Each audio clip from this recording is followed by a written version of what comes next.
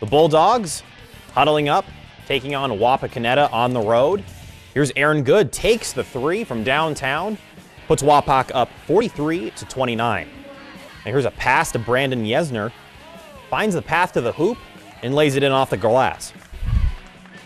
Now here's Reed Merkel from the three from the outside, and another miracle for him.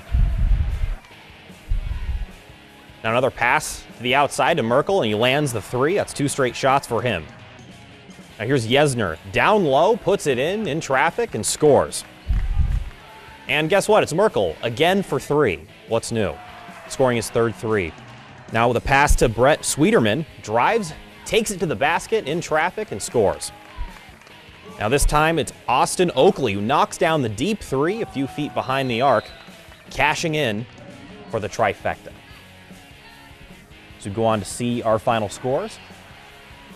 Wapak winning 81-54.